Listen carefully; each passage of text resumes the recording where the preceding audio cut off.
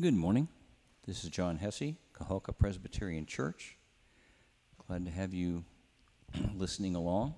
Today we will be reading from Micah chapter 7, verses 10 through 15, and the title of the message is Returning. But before we read, I'd like to go to the Lord in prayer.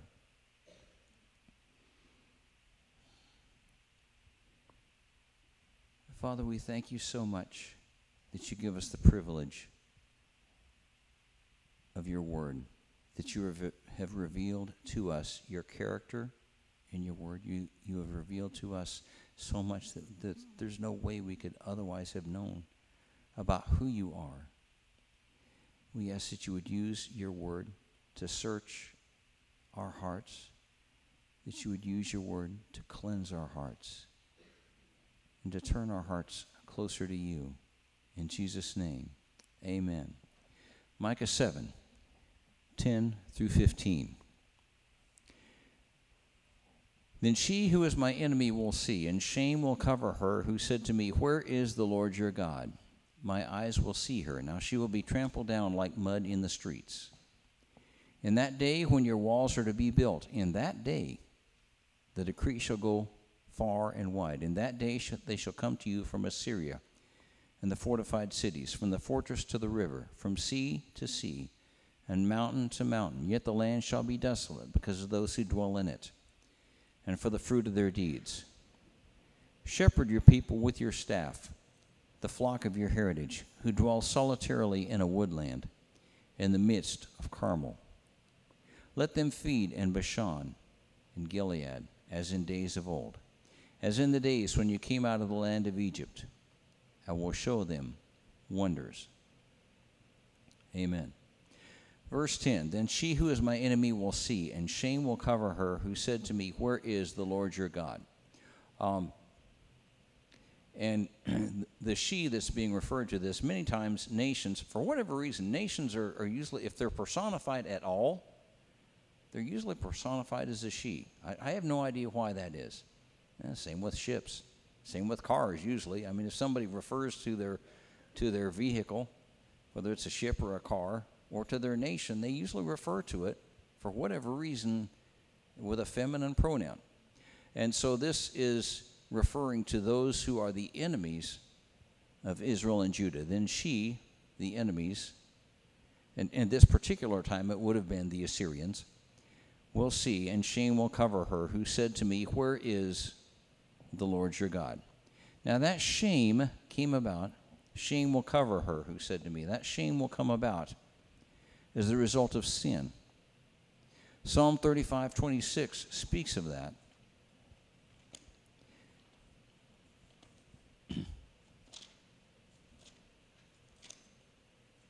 But one of the things that sin always brings is shame. Now, sometimes we, especially if we persist in something that we know is wrong and we persist in it and harden our hearts, we can come to a point of taking pride in those things. But shame brings sin, and that's actually, it's a gift of God. We may not see it as a gift. We probably won't see it as a gift at the time, but it's God's way of calling to us to turn away from that which is destroying us. Okay. Psalm 35:26, let them be ashamed and brought to mutual confusion who rejoice at my hurt. Let them be clothed with shame and dishonor who exalt themselves against me. And that's not God being vindictive in any way. Sin brings its own shame.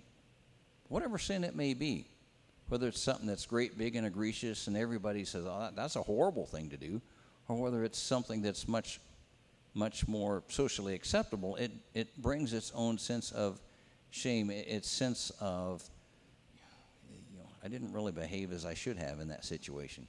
I didn't really have a good attitude toward that person. Now, we can ignore that, and sometimes do, but that is God calling to us in that sense of shame. But it goes on to say, the perpetual taunt of the wicked person, whether that wicked person is me, myself, or whether that wicked person is someone else. Where is the Lord your God? And that's the perpetual taunt of the wicked. Where is God? Psalm 42, 3 and 10, the psalmist describes the enemies of Israel as saying that. I'd like to read from Psalm 79, 9 and 10. Again, you have a very similar reproach. Psalm 79, verses 9 and 10.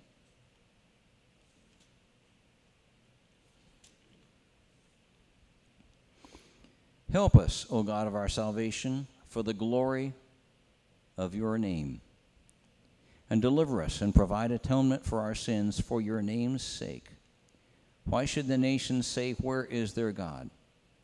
Let there be known among the nations in our sight the avenging of the blood of your servants which has been shed. That's a very rich 2 verses. But I would like to point out just a couple of things about those particular 2 verses.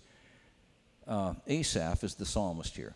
Asaph came along after David. He's named at the beginning of the song. And he says, help us, O God of our salvation, for the glory of your name. Asaph recognized, as we have to recognize, that when we come to God, it's not on the basis of what we've done to deserve his help. Because we've done nothing to deserve God's help. We've rejected him. We've ignored him. We've refused to follow what he clearly told us to do. That is our natural condition. We've followed our own ways. But he says, for the glory of your name. He shows his glory in reaching out in love and compassion to a people who reject him and refuse him. Just as Jesus cried out from the cross, Father, forgive them, for they know not what to do. They do. He was suffering for their sins and for our sins. And he could have said, smite them. And he'd had every right to say that. He'd have been completely and totally justified in saying that. But he said, Father, forgive them, for they know not what they do. He was looking at them. He was looking at us, every single one of us. For his name's sake, for the glory of his name, he delivers us. He provides atonement for our sins. He is glorified in showing that mercy to us. Psalm 115, verses 1 through 3.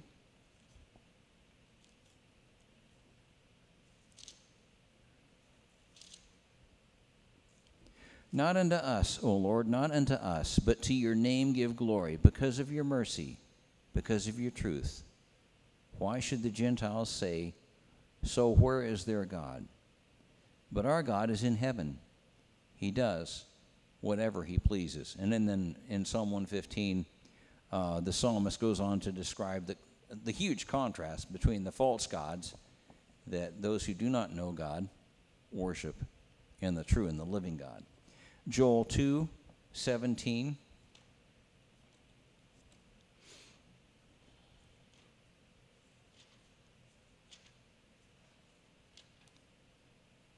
Also points out this reproach. And this is during a time of judgment.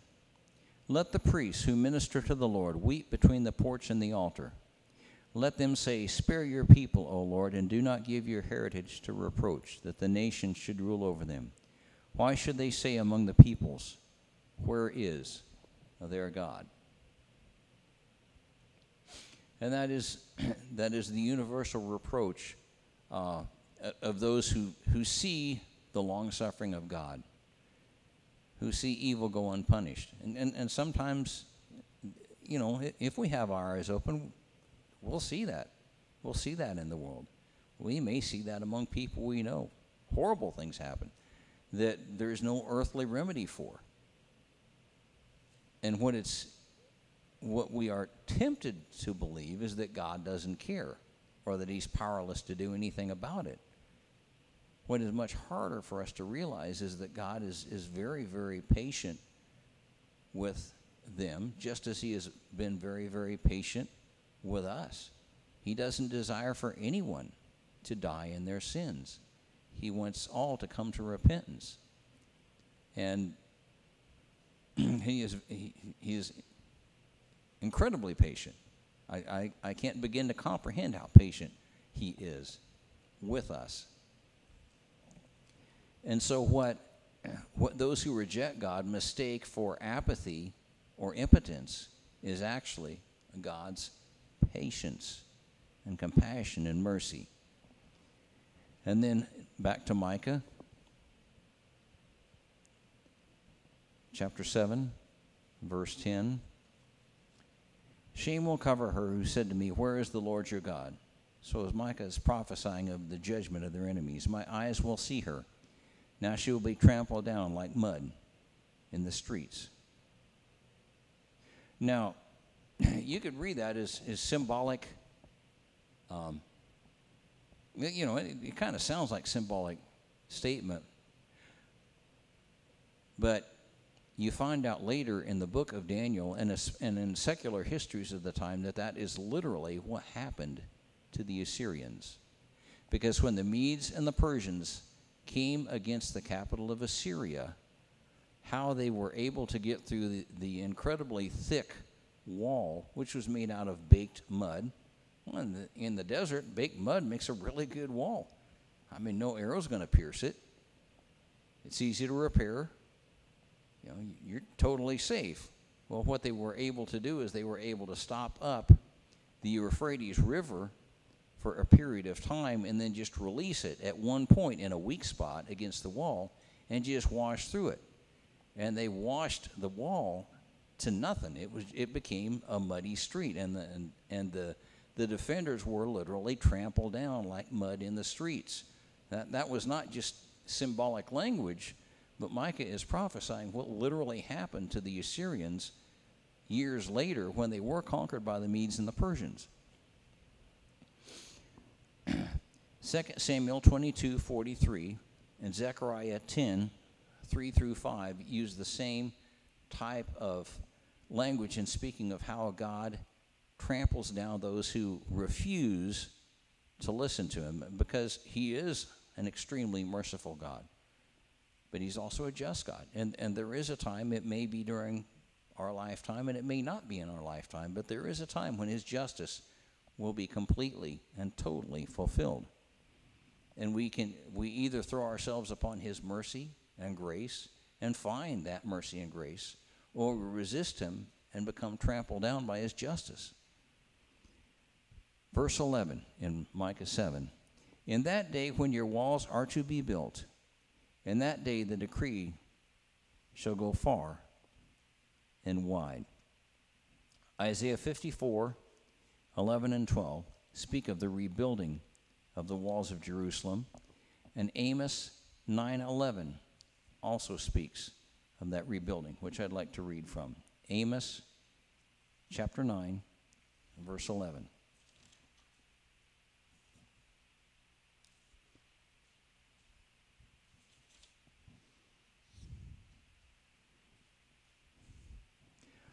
In that day I will raise up the tabernacle of David, which has fallen down, and repair its damages. I will raise up its ruins and rebuild it, as in the days of old.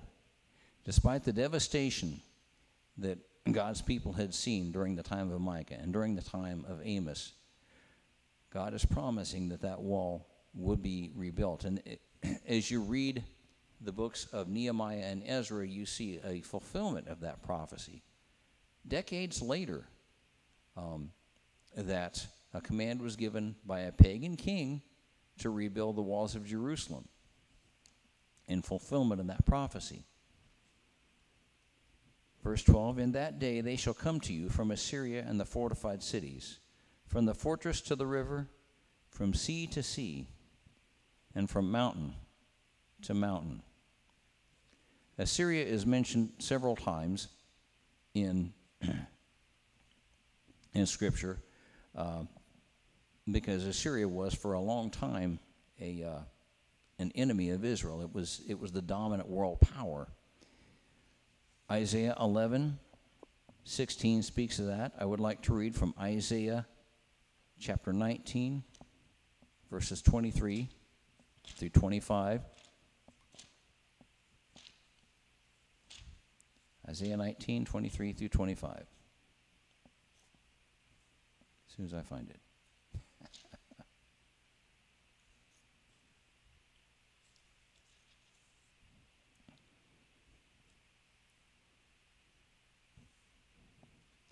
In that day, there will be an altar to the Lord in the midst of the land of Egypt, and a pillar to the Lord at its border. And it will be for a sign and for a witness to the Lord of hosts in the land of Egypt, for they will cry to the Lord because of the oppressors. And he will send them a Savior and a mighty one, and he will deliver them. Then the Lord will be known to Egypt, and the Egyptians will know the Lord in that day. And they will make sacrifice and offering. Yes, they will make a vow to the Lord and perform it. And the Lord will strike Egypt. He will strike and heal it. They will return to the Lord, and he will be entreated by them and heal them. This is speaking of a future time of restoration. Verse 23, in that day there shall be a highway from Egypt to Assyria. And the Assyrian will come into Egypt, and the Egyptian into Assyria, and the Egyptians will serve with the Assyrians. In that day Israel will be one of three, with Egypt and Assyria, a blessing in the midst of the land, whom the Lord of hosts shall bless, saying, blessed is Egypt, my people, and Assyria, the work of my hands, and Israel, my inheritance. Now, this is speaking of a future time of reference. That hasn't been fulfilled to this day. But this is speaking of a future time when God will set up his kingdom upon earth, and those three nations will be a blessing together. It's kind of interesting because Egypt was at one time a mighty empire. And it still exists as a nation, but it hasn't been a mighty empire for millennia.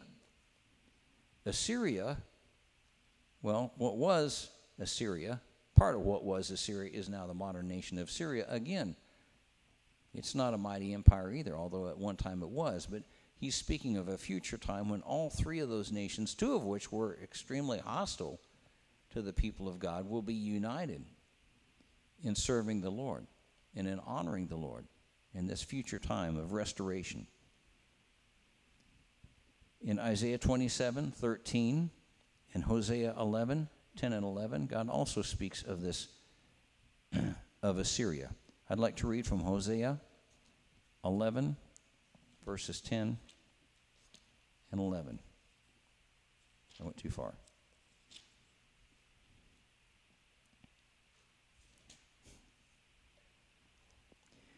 They shall walk after the Lord. He will roar like a lion when he roars, and his sons shall come trembling from the west. They shall come trembling like a bird from Egypt, like a dove from the land of Assyria. And I will let them dwell in their houses, says the Lord. So God is prophesying here, and this prophecy was literally fulfilled, that his people that were in Egypt and Assyria would return to their own land. Now, a little background, and you can read this in, I think it's 2 Chronicles, that when the Assyrians invaded Israel, some of the people fled to Egypt for help. Well, I mean, that really wasn't a whole lot of help to them because the Assyrians wound up conquering Egypt as well. And so they wound up being caught by those. I mean, that would be like running to one enemy to escape from another. Well, you're probably not really going to be much better off. And so they had been held captive by both nations, but God is promising that despite the rebellion, that he's going to bring them back to his land and to their place in his land. Micah 7, verse 13.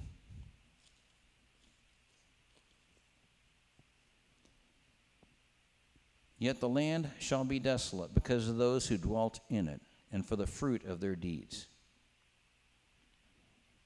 Now, God has just promised that he's going to bring back his people to the land. And yet when Cyrus the king, the Persian king, uttered the decree that the people could return, very few people did. So the land was very sparsely populated. They were free to go home, but not that many did. There were a few brave souls who did, but many had become comfortable in the land of their captivity, kind of like we are sometimes. We get comfortable with where we're living, how we're living, and when God calls us to return to him, we're a little kind of balk about it. And many of the people of God did the same. There were only a few that did return. The land was indeed almost desolate. Jeremiah chapter 12, 7 through 13 speaks of that. And Jeremiah was a prophet who had prophesied of God's judgment upon a people that refused to listen to his warnings, that Jeremiah himself saw the Assyrians come into and conquer Israel. He was part of the captives. But early in his ministry, he was given this prophecy.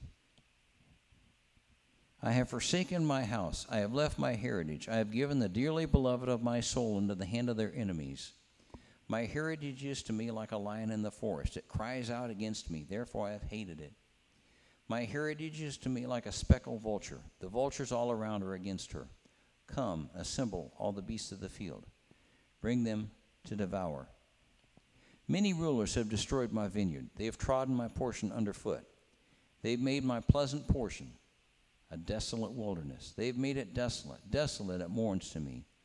The whole land is made desolate because no one takes it to heart. The plunderers have come on all the desolate heights in the wilderness, for the sword of the Lord shall devour from one end of the land to the other end of the land. No flesh shall have peace. They have sown wheat, but reap thorns. They have put themselves to pain, but do not profit. But be ashamed of your harvest, because of the fierce anger of the Lord. The cry of Jeremiah and the cry of the God that he represents and that he's speaking for is that his people have become desolate, not because God wants to make them desolate, but because they have chosen to live in rebellion to him. And when we choose to live in sin, it brings loss. It brings suffering. It brings sorrow. It brings all those things to us. It brings those things to everyone that's around us. And they have become desolate because of the fruit of their doings. Again, Jeremiah 21, 13 and 14 speak of that. Jeremiah 21, 13 and 14.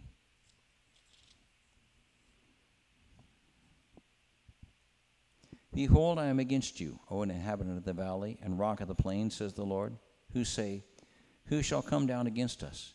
Or who shall enter our dwellings? But I will punish you according to the fruit of your doings, says the Lord. I will kindle a fire in its forest, and it shall devour all things around it. And Micah 3, 11 and 12 also speak of that desolation that come as a result of the fruit of our doings. Now also many nations have gathered against you, who say, let her be defiled, and let her eye look upon Zion. But they do not know the thoughts of the Lord, nor do they understand his counsel. For he will gather... I'm reading from the wrong chapter. No wonder that didn't make sense. I'm sorry. Okay. I was reading from chapter 4. Chapter 3, verses 11 and 12. Her heads judge for a bribe. Her priests teach for pay. Her prophets divine for money. Yet they lean on the Lord and say, is not the Lord among us? No harm can come upon us. So the people are putting their trust in empty religious rituals. Well, that's what they're used to with their idols. I mean, the attractiveness of an idol, to anyone who is attracted to an idol, is all of an idol demands of us is some kind of surface obedience. It doesn't demand our heart. Any kind of an idol, whatever it is. Whether it's the stone or wooden image that the pagan bows down to, or whether it's the idol of financial success, or the idol of fame, or whatever idol might be out there, it doesn't demand our heart. It costs our heart, but it doesn't demand our heart from the get-go. And so the attraction of that is, I can do my own thing, and all I got to do is do whatever this thing is. God demands our heart. He demands our love. He deserves our love because he has paid the ultimate price for our love. Back to Micah 7:14. Shepherd your people with your staff, the flock of your heritage, who dwell solitarily in a woodland, in the midst of Carmel. Let them feed in Bashan and Gilead. I'd like to compare that to Psalm 28, verses 8 and 9. Psalm 28, verses 8 and 9.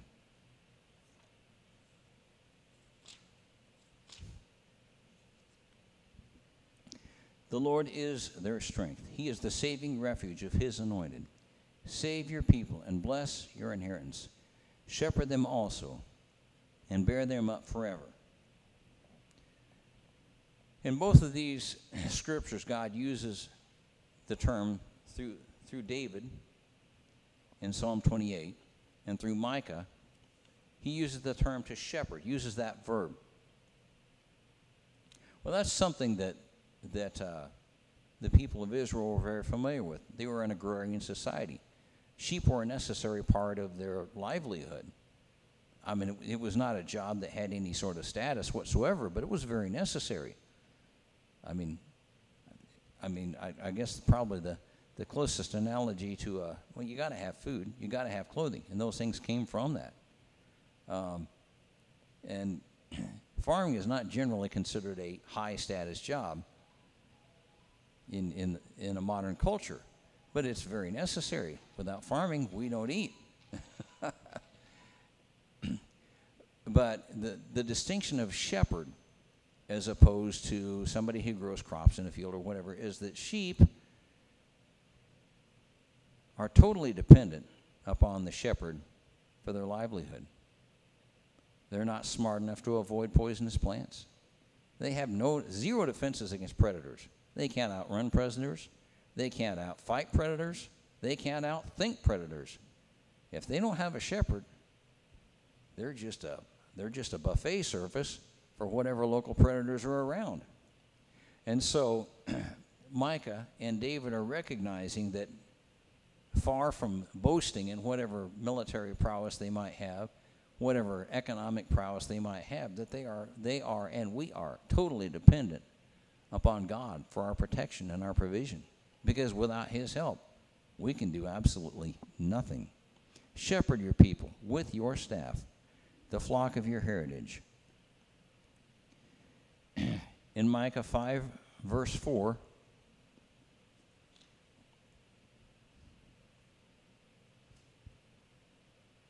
and he shall stand and feed his flock, speaking of God, in the strength of the Lord, again using the analogy of a shepherd, in the majesty of the name of the Lord our God, and they shall abide. For now he shall be great to the ends of the earth, and this one shall be peace. It's a recognition of God as a shepherd. I mean, you could really compare it very strongly to Psalm 23. Then he goes on to say, who dwell solitarily in a woodland in the midst of Carmel. Let them feed in Bashan and Gilead. Now, Carmel, and I encourage you to look this up on your own. In 1 Kings 18, Carmel, if you've got your map here, is close to the Mediterranean Sea. But what's significant to the people of Israel is that it was the site of Elijah's confrontation with the worship of Baal. And centuries later, the people were still following idols. And they'd gone into captivity because they refused to follow the living God, and they were following idols. But God is saying that even in that center of idolatry, he will have a people who follow him. Let them feed in Bashan and Gilead. Bashan is an area that's right next to Syria. It's a borderland. And the problem with any borderland, from anybody who's ever lived in a borderland between two hostile countries, is the first place that's going to be invaded is your hometown. You know, every army that's going to go through is going to go through your town. And that was the kind of place Bashan was. So even in the midst of turmoil and stress and constant fighting back and forth, because there were very few times in the history of Israel that they weren't enemies of each other, between Israel and Syria. There were times that they were allies. Allies are not the same thing as enemies. Allies get together, well, they can get together because they're friends, but more often they get together because they have a common enemy that they realize if we don't fight together, we're both going to get conquered. And there were a few times when Israel and Syria were allies, but they were never on friendly terms as nations. And so Bashan was in that border area that was constantly invaded by one country or another. But he's saying that even in the midst of that, they will feed in Bashan and Gilead as in the days of old, that there will be peace.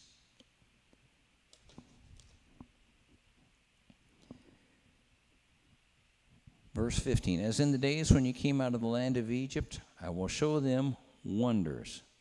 Wonders specifically refers to miraculous deliverances. And there are several examples where that is depicted in the memory of Israel and in our Old Testament, where God's wonders are shown, his miraculous deliverances. Exodus 3, verse 20. This is when Moses is called to confront Pharaoh. I would like to read from Exodus 34, verse 10.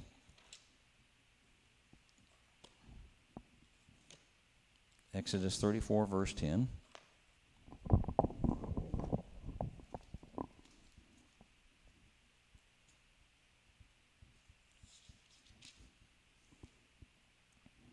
And he, speaking of God, said, behold, I make a covenant. Before all your people I will do marvels or wonders such as have not been done in all the earth, nor in any nation.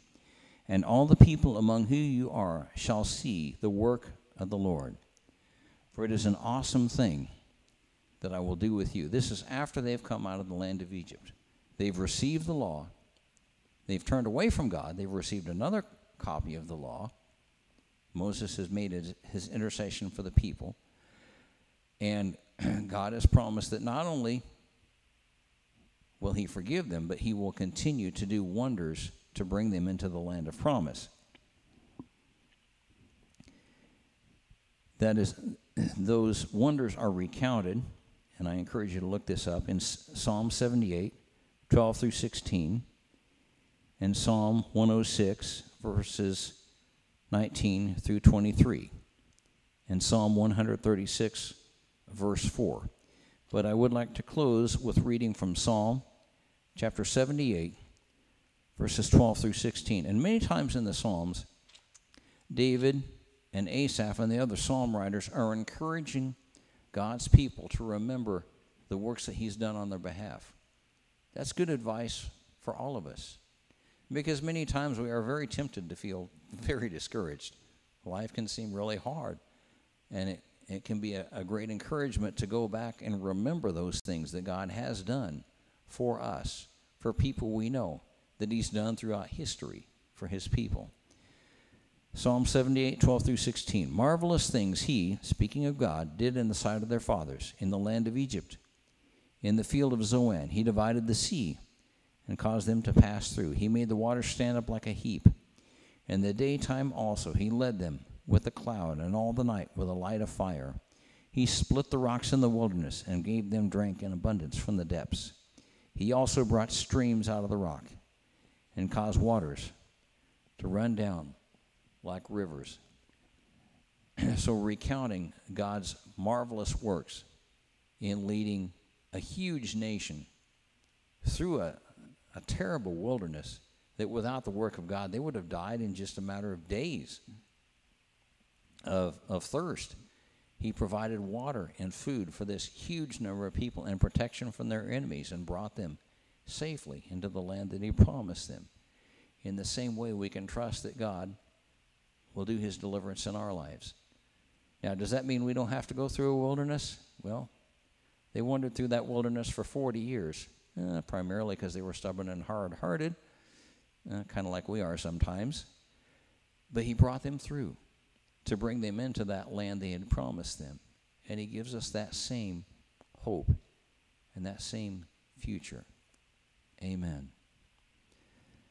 Father, we thank you so much that you are the same God who delivers your people now as you delivered them then. Regardless of how long we may need to wander through a wilderness, whether we need to wander through a wilderness for days, weeks, months, or the rest of our earthly lives, you are the God who is our deliverer. You are the God who is our provider. You are the God who brings us into your land of promise. And we thank you so much for that. In Jesus' name, amen. And thank you very much. God bless you.